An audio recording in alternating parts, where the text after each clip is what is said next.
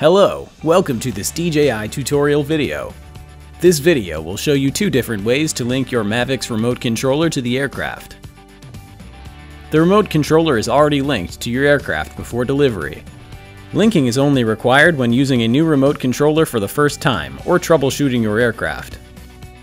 If the indicator at the rear of the aircraft flashes yellow quickly, it means the aircraft is not connected to the remote controller or mobile device.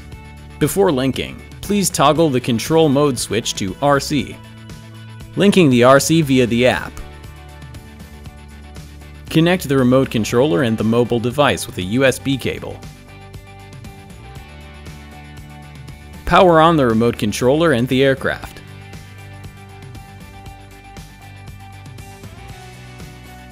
Launch the DJI Go app. Enter Camera. Select Linking RC. And press the link button on the Mavic.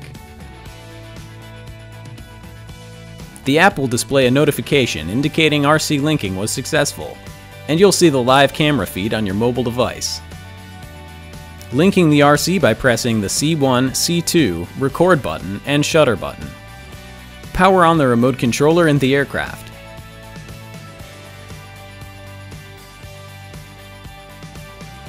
Press the C1 and C2 buttons on the back of the remote controller and the record button.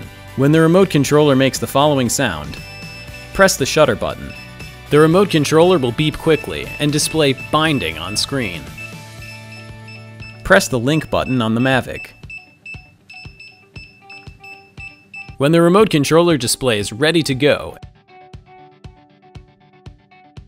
and the indicator at the rear of the aircraft flashes slowly, the remote controller has linked successfully. Please note, hold the C1, C2, and record button before pressing the shutter button. The aircraft and remote controller should be within 2 meters of each other during linking. If linking fails repeatedly, please contact DJI Support. Thank you for watching.